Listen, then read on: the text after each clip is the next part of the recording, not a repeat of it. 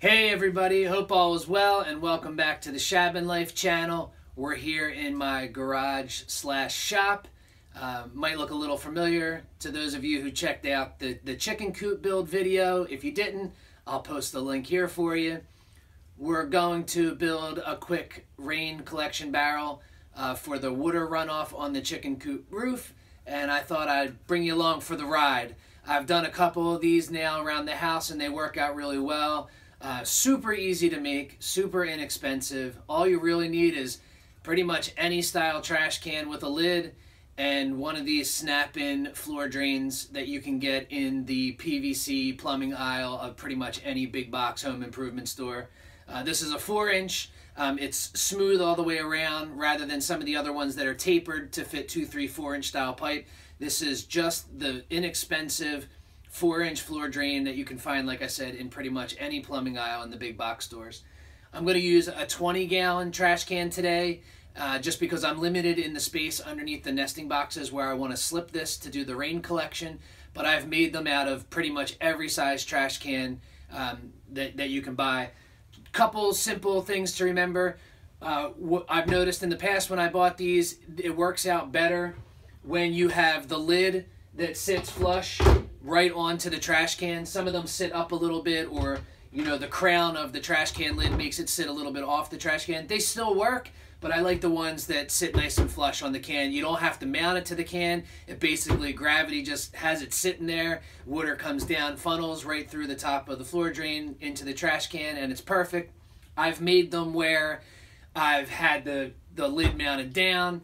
I've had them off the ground with a spout on the bottom so that I could fill up watering cans and buckets, and I've since done away with all that. They all sit on the ground. Obviously, they get nice and heavy, so sitting on the ground makes it really, convenient. But what I like most about it is that with the way that they're built, I literally just take the lid right off.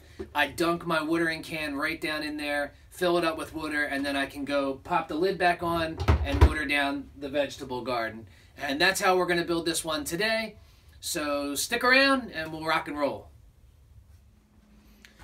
Alright, so we're just going to start by tracing out the floor drain on the inside of the lid.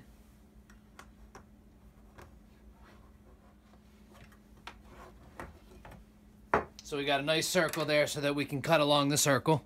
I'm going to use a paddle bit just to make a hole to get me started cutting out the actual circle.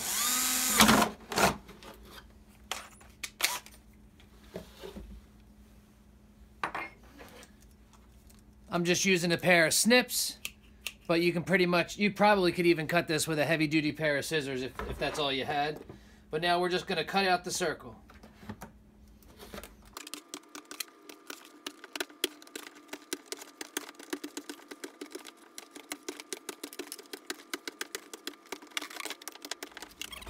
So that's it. We've got the circle cut out, and now we're just going to wrap. We're going to wrap the floor drain with some screen to just help keep out any of the smaller bugs and debris, and then we're going to slip it through. So I just have some leftover netting slash screening that I'm going to use. You pretty much can use anything. Cut it a little long so that you can wrap your hands around and kind of make it into a point. That'll make it nice and easy to slip through the trash can lid.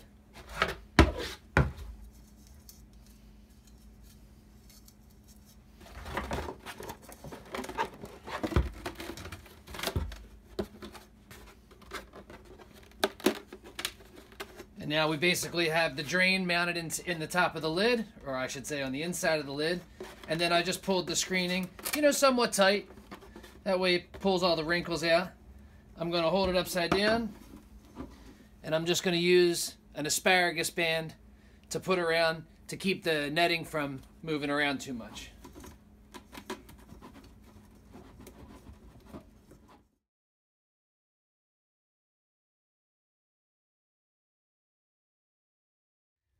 Alright, so there you have it. You've got your lid with your floor drain mounted, wrapped in screen just to help keep any of the bugs and debris out.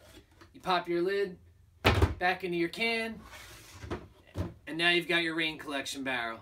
And like I said, You certainly can mount these so they're off the ground and put a spout on the bottom, but I've just found that I enjoy the ease of just being able to take the lid off, dunk my watering can in there, fill it up to water things down, and then just pop the lid right back on again. Makes it super simple, super easy.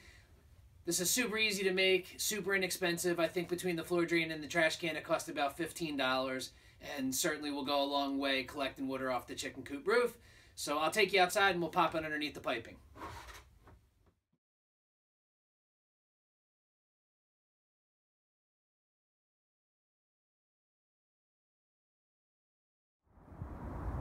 All right, so there's the rain collection barrel underneath the chicken coop.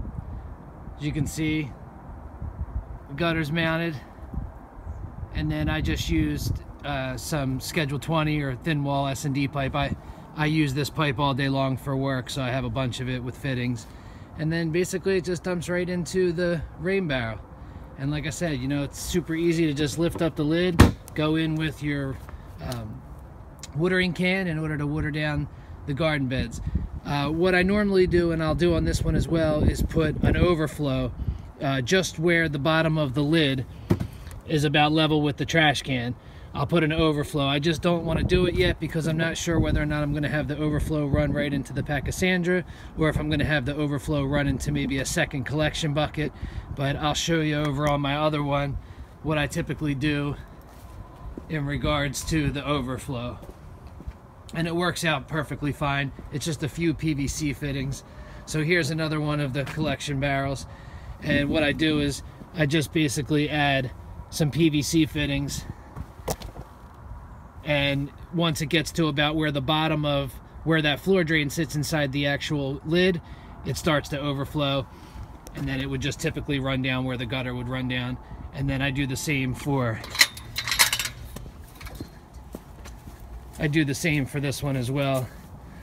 So there's the overflow on the other one. All right, well, that's about all she wrote on the rain collection barrel. Super easy, super simple, super cheap. Great way to just collect some water and use it in the garden. If this is your first time visiting the ShabinLife, be sure to subscribe, and you can check us out on Instagram and Facebook. Thanks again for stopping by, and we'll catch you on the next one.